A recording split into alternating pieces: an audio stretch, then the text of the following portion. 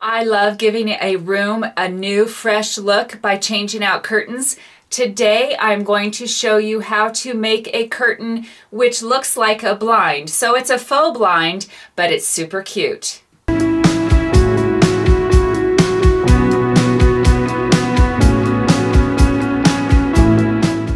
In our office, we have two windows that have a little bit of a glare on the computer, and so I wanted to come up with something that was a little different than just a curtain. So today I'm going to show you how to make a curtain that looks like a pull-up blind. The reason I didn't go with a blind is I really don't like how a blind is cattywampus sometime and not symmetrical. So this curtain has the effect of a blind, but it's nice and symmetrical and it looks pretty cute. So let me show you what you need to get started for your window. First of all, for your fabric selection, I picked something a little bit heavier than a normal cotton weight. This is a decorator fabric, not quite as thick as upholstery, but it is a little thicker. And you're going to want a coordinating backing. So this is my front, this is my lining, and you're going to want interfacing. I highly suggest thinking ahead and ordering, this is called Woven Fuse, and you order it from gotinterfacing.com. I have the link down below. On my first prototype window, I didn't have time, or I should say I didn't let myself have time. I was a little impatient, so I just grabbed some Pellon interfacing from the store and basically hated it. It wrinkles, it's too stiff, so this is Woven Fuse.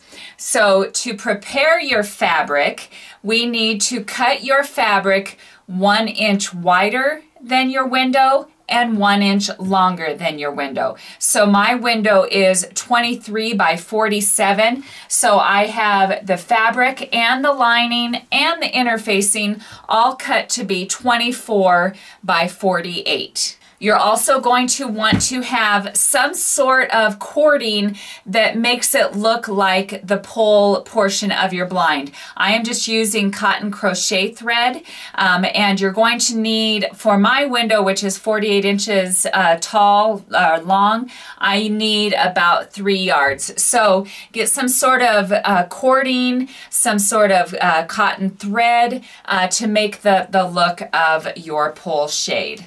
We need to fuse the interfacing to your main fabric, but before you do that, make sure that your main fabric doesn't have any wrinkles in it. Smooth that out by pressing it, and you're going to just need to follow the instructions of whatever interfacing that you're using, but get a nice smooth bond of your interfacing to your main fabric, and it will make a really cool finished product. I have the interfacing on the wrong side of my main fabric, and I have my lining cut.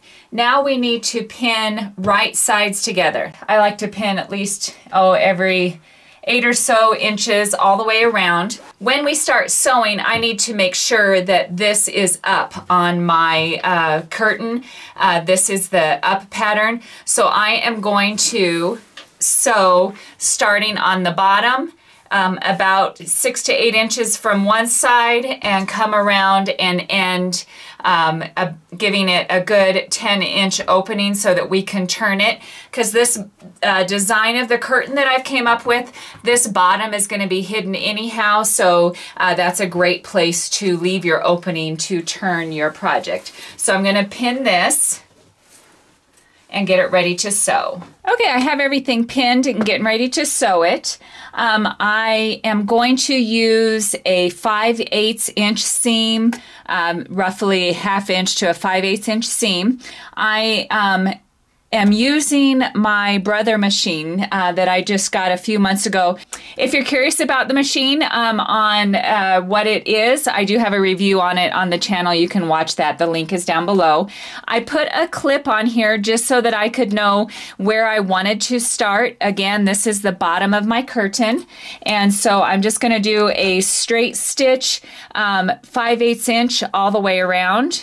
And when you're doing a curtain and you're going to be turning it inside out, like you're going to be turning a pillow inside out or a curtain, you need to backstitch generously at the beginning of your stitch.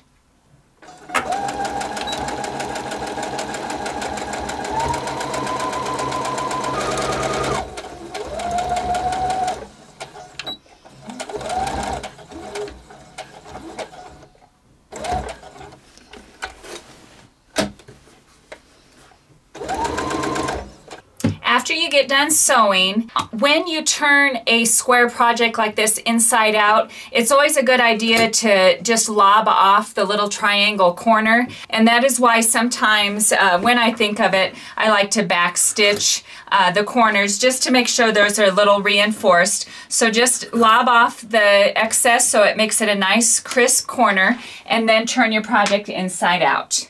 And I just poke my finger in each corner, and when I get the fabric pushed, just hold on to one of those corners and turn it inside out. Now just take a straight pin and really pull out the fabric. Careful, sometimes you'll pull out some fibers and you don't want to have a fray on your corner, but just pull out the corners so that they're nice and crisp.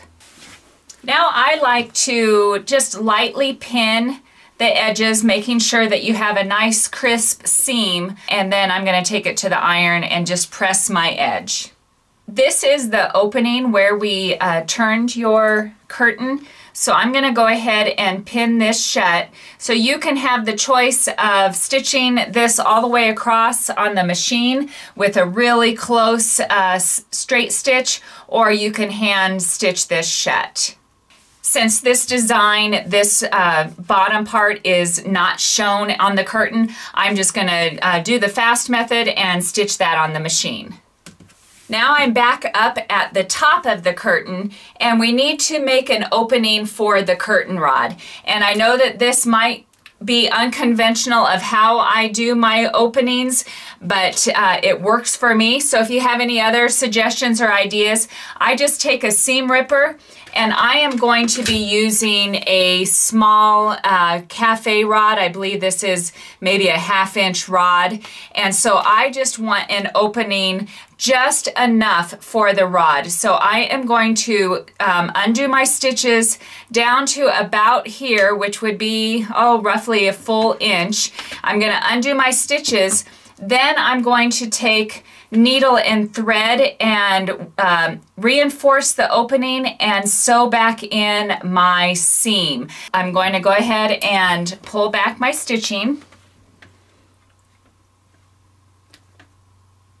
And I just need to make sure that my rod will fit through there. And that looks great. So now I take my needle and thread with matching thread, and I'm just going to stitch 2 or 3 times back and forth here at the bottom so that that doesn't come undone. And then I am going to hide the seam here, going to just tack that into place because I just don't want it to pop out and look messy. The next step is where the design starts to come together. On each side, I have put a pin at 10 inches, 20 inches, 30 inches, and 40 inches, but I also put one at 7 inches. When you get one side marked, fold your fabric and duplicate that distance with a second set of pins. So each side is going to have the exact measurements. One pin at 7 inches, 10, 20, 30, and 40. And so what you're going to do, this first one represents where your first fold is going to go down. So we are going to bring this down to the first pin. So we have a pin on the inside fold and we have a pin on the outside fold. And then I'm going to take these sewing clips. These things are fantastic to add to your arsenal. I have ordered these off of Amazon and I have the link down below. But just put a clip there and repeat it on this side. So we have it folded around that pin, and this pin represents the exterior fold. And put a clip there.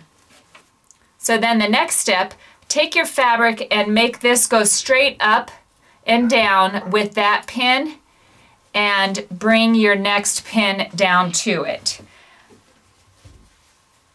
So basically you're folding around this one, make like a little sandwich around that one, and the bottom of that fold here is where it meets up. And I'm going to put a pin there.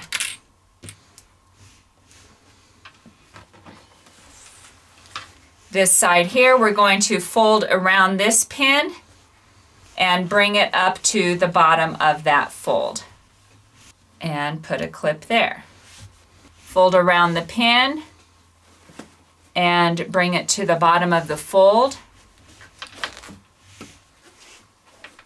So then on this side, fold around the pin and bring it up to the bottom of that fold.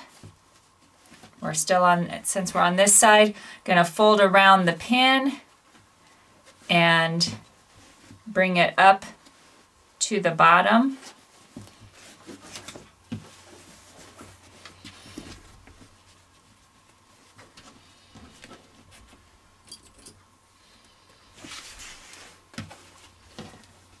Fold around the pin and bring it up to the bottom. But after you get your side clips in, you want to make sure you're even measurements. So we have about 20 3/4 and 20 3/4. So we're good there. Like I said, I want my two curtains to match. So to match this with my other one, it needs to be 19 inches total. So I want this last row here to look like a blind as well. So I am going to fold that till it's at 19 inches. And I'm going to put a clip in that.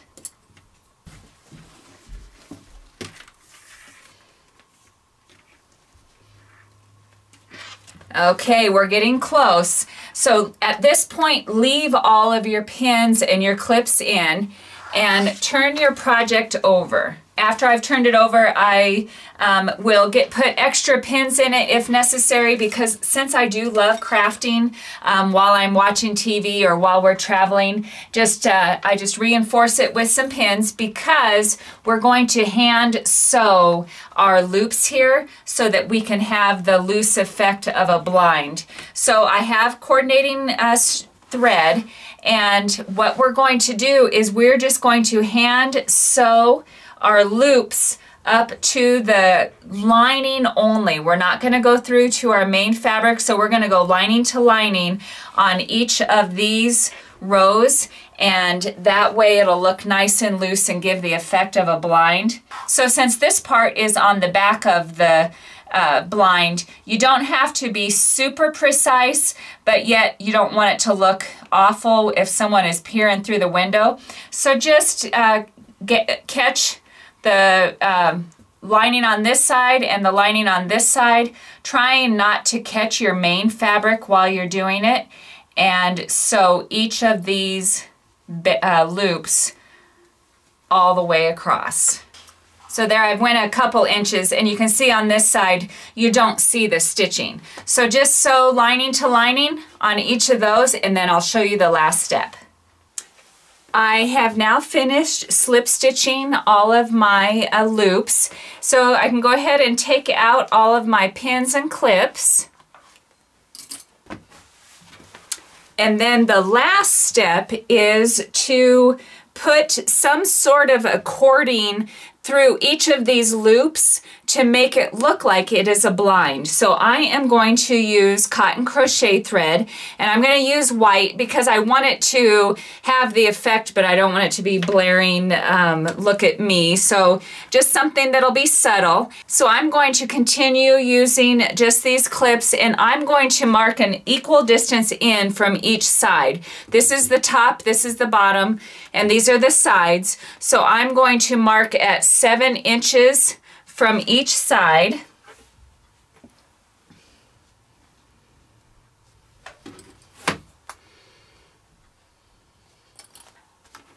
Okay, it is pinned and marked equal distance down the from each side, and it needs to be kind of precise but not real particular because it's going to give the effect of a blind. So cut a piece of cording or crochet thread in my case that is about 3 times the length of your curtain, and you're going to have to find a needle that has a large enough eye but also is pointed, because what we're going to do, I'm going to go ahead and just put a simple knot in the end and that is going to start on the back side down about an inch or so, just so that it has some stability. And I'm going to pull the thread through, bring it down, and come up in the same spot on the fold. So this is the fold. So go directly down from your clip. If you need to, you can mark it, since it's hidden, mark it with a pencil. So bring your thread through, and you can adjust this later, but just kind of pull it to where it's just a little bit loose. So there's number one, and now we're going to come down, bring up the next fold, and on the fold bring in just another little bit of fabric. And it's a big needle, so it's going to go through the interfacing, and it's kind of tight. Okay, we're down here to the last one. I'm going to go ahead and loop to the back and just end my cording on the fabric here with just a simple knot. But I'm going to adjust my loops before I tie off.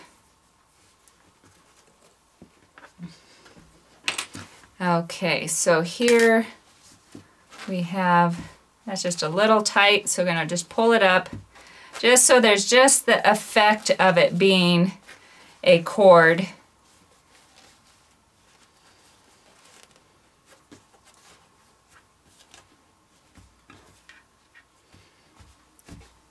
There, that looks pretty good. So I'm just going to tie a knot here, and then you just repeat on the other side. Okay, so there you have your completed curtain / faux blind. I had a vision of what I was hoping it to look for, and this is exactly what I was shooting for. I love the look of it. It's crisp. It looks like a blind. It's knocking down the glare. So I consider it a success for what I was shooting for. So your window might be different size, so you might have to adjust your measurements, obviously, but hopefully this gives you some ideas on how you can transform your own window. So if you have any questions while you're making yours, please comment down below. But as always, thank you for watching DIY on the House.